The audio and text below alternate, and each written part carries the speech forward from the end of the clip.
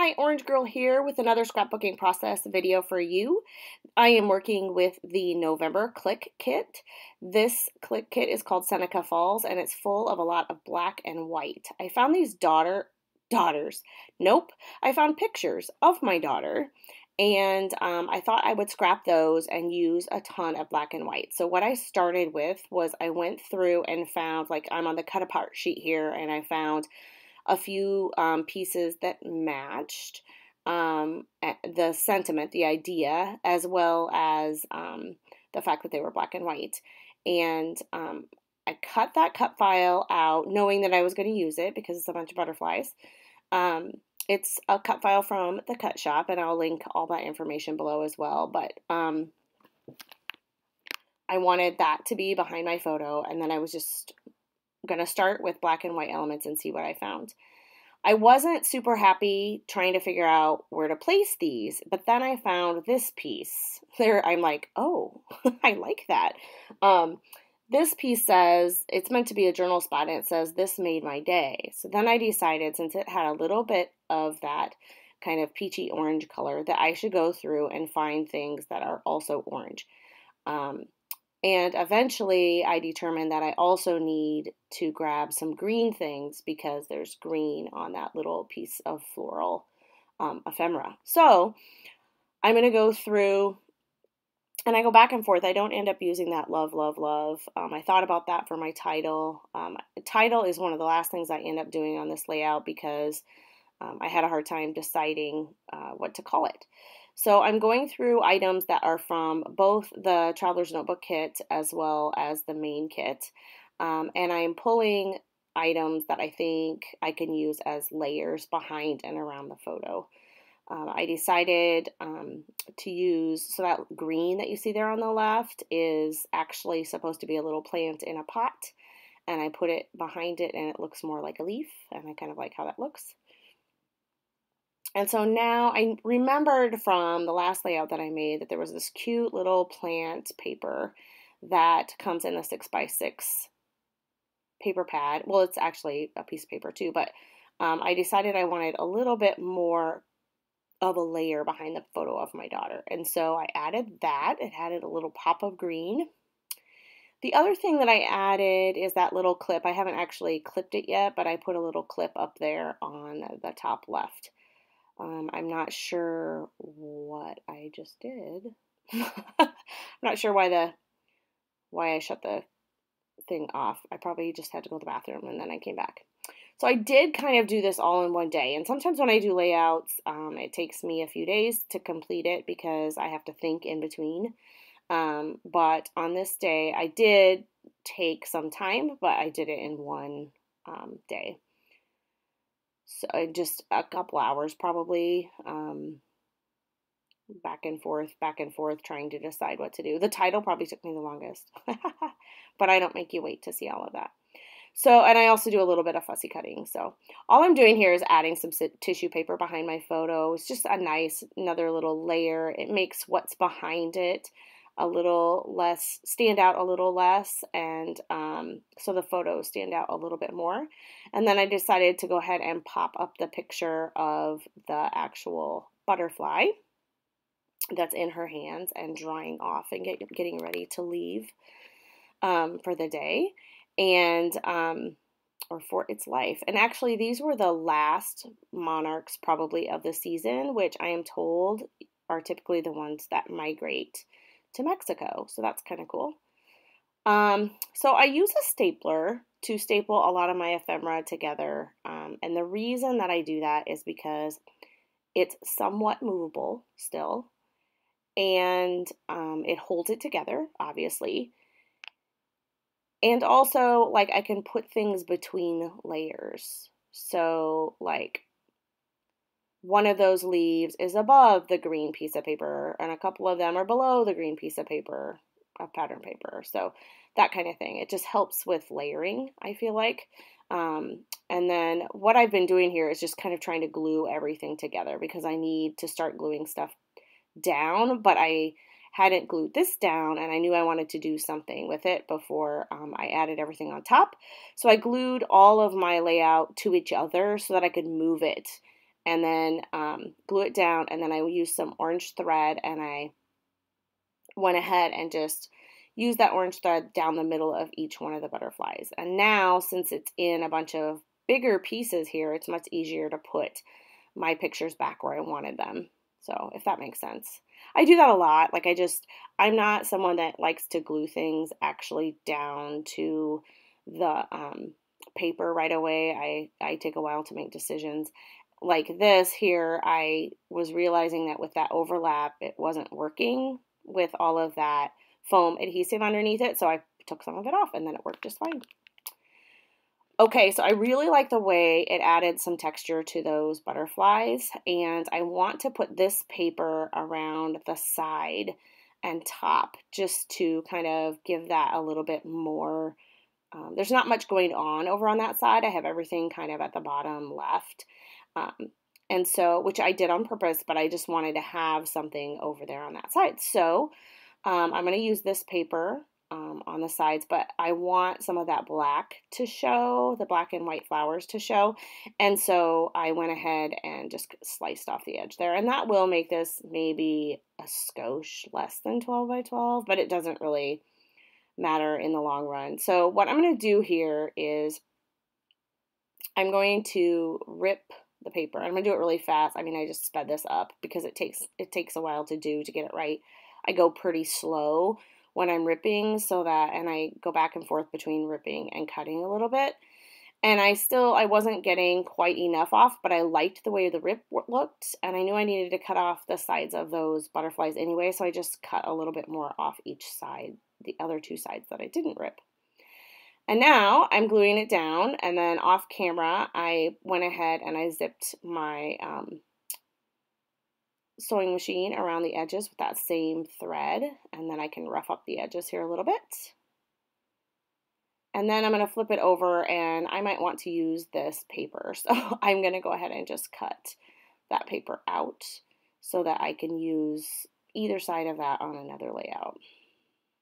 Ooh, I like that paper. I kind of wish I would have kept that, but I like the way this ends up, so I should buy all of the paper, at least 2 of them, right?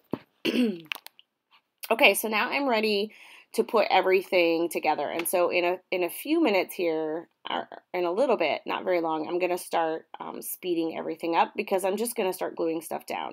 I haven't quite finished embellishing yet, though. So what I do, here I discovered that I missed a butterfly. I wasn't going to do the butterflies that my things were going to go over the top of, my photos and layers were going to go over the top of.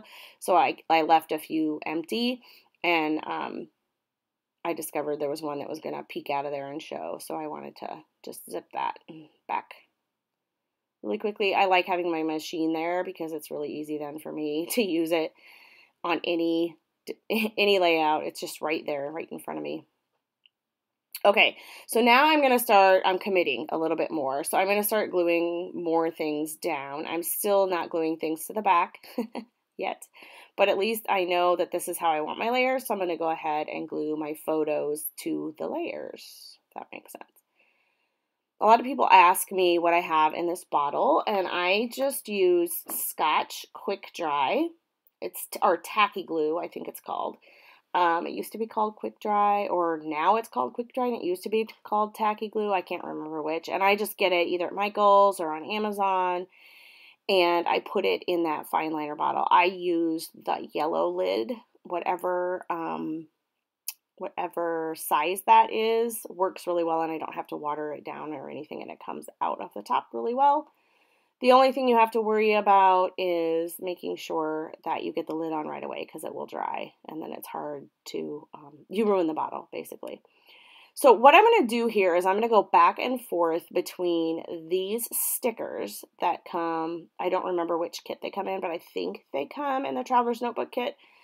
And I'm going to go back and forth between those and the printable that comes, the exclusive printable that comes in the kits. And I think I use actually both of them, some things from the Traveler's Notebook printable and some things from the main kit printable. right there, I ended up deciding that I might as well just go ahead and glue down those pictures, because every time I was trying to add these little embellishments, I was moving it and it was bothering me, and I knew that it was where I wanted it to be. So these stickers are great. Most of them are see-through and transparent, and or translucent, I guess would be a better word for it. And then but they show, the color ones show up really well, and most of what I'm using is black anyway, and then some of the orange I am using more on the white butterflies, so then it works out really well. So I found some flowers. So I'm using this flower. I cut this one out, that label underneath the picture.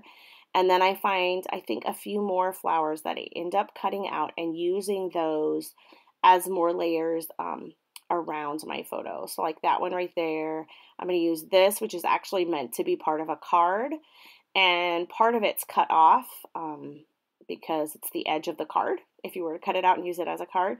But it doesn't really matter because I'm going to hide that part anyway. I think I do 2 different flowers like that I end up hiding the parts that is straight, or that it's cut off. So I sped this up a lot because all I'm doing really is going through this book over and over, back and forth. What do I want? A little more black, a little more a little more orange, a little more of that kind of aqua color. So I do that for a little bit, and then I'm gonna grab, I think here in a second it's gonna break because I found some more stuff to cut out. Here we go, right here. And then I come back and I've cut some more things out, a couple more flowers, a little heart, and I just didn't want you to have to watch me cut every single one of those out. But all of those things that I cut are pretty much from one of the printables that comes with the kits. I'm adding a little tangled thread if you're someone that follows my channel, my YouTube channel, and I will link that information below so that you can if you aren't already a subscriber. I use a lot of tangled thread. I like it as a layer. It adds a little bit to the messiness. It adds some texture. It's great for adding a little pop of color here and there. So off camera, one of the other things I did while I was cutting things is I was thinking about what I was going to use for a title. I really thought a title would go nicely right here. And so I thought it needed to be one word. So I decided emerge would work because that's really what happens. Those butterflies emerged on this day. So I will probably do another butterfly layout because butterflies were a big part of our summer and fall this year. And so I have a lot of stories that I want to tell about those. This one I didn't really do any journaling, and so I'll have to do another layout at another time. But I am putting a little bit of tangled thread underneath emerge, and then I go back and forth trying to hold things down with various tubs, like that one right there that is my trash. I just use that on my desk all the time so that I don't have to. My desk gets a little messy if I don't have something like that because my trash isn't super easily accessible. Or maybe I'm just lazy, but with it right there on my desk, I can just move it over and cut right over the top of it or whatever. So I use a cute little container for that. And then, I also use it to weight things down when I glue things. So these came in one of the kits as well. I can't remember which. They're Amy Tangerine, and they're little puffy stickers. I think I used them on my last layout as well. And I am almost done here. I thought, in fact, at one point I thought I was done, and then I decided, a little bit more. So I do go back to that sticker book and add a couple of things and add a few more of the enamel hearts. The hearts are so cute, and there's, I think, 3 different colors and 3 different sizes, I think. Maybe 4 different colors. I use 3 different colors, but I think there's 4 or 5 different colors. And there's still so many left, and I think I used them on my last layout and this layout. So I've used them on at least 2 layouts, and yeah, and I still have quite a few left you can see on there. So, there's purple ones and gray ones, yeah, yellow, a whole bunch of fun ones. So anywhere I felt like there needed to be a little bit more color or something, I added some hearts. It looked a little plain up there, so I added some hearts. And then I'm finished. So in the close-ups, you'll be able to see the layers and the dimension that I'm able to get. There's the final layout. And here are the layers with the thread. I did leave some of the thread that I sewed.